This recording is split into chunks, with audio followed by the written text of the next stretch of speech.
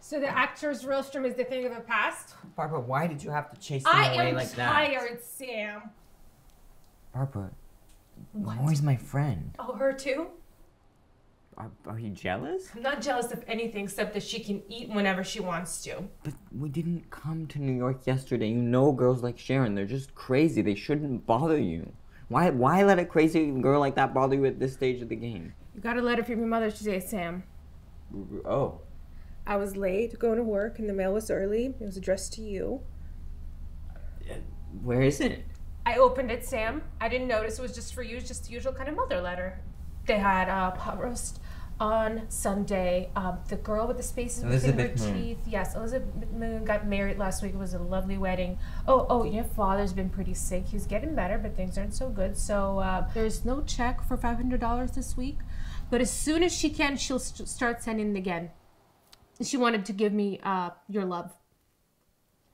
How long has she been sending us the money? About 6 months ago, she sent a check for $500. She's been sending it ever since. I never asked. I still do the interviewing job as early and as late as possible. You know that. But you didn't stop her from sending the money. No, I didn't stop her. What is it, Sam? Is it a disease? So you didn't mean it when you said you wouldn't marry anyone but an actor? Now let me just walk out to the terrace of my penthouse apartment and think about that.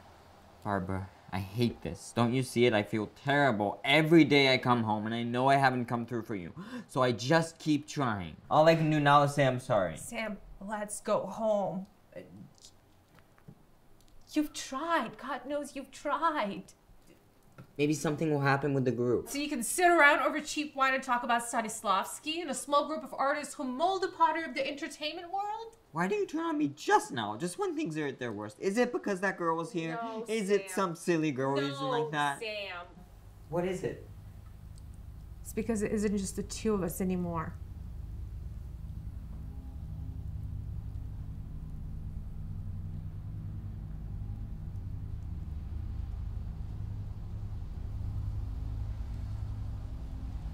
When? I wanted to tell you tonight so we can celebrate with Marjorie and Alan. Sam, it takes money to even keep from having a baby. Do you understand that? Please don't be unhappy. Just, I want to be alive too. How much time do we have to go along like this?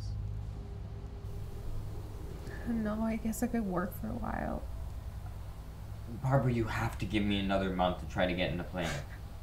So it'll be 2 years and 7 months you tried, okay? Barbara, please, it's all I ask. Then will you promise? Yes. Let's go to bed, we're both tired. It's not even 10 o'clock.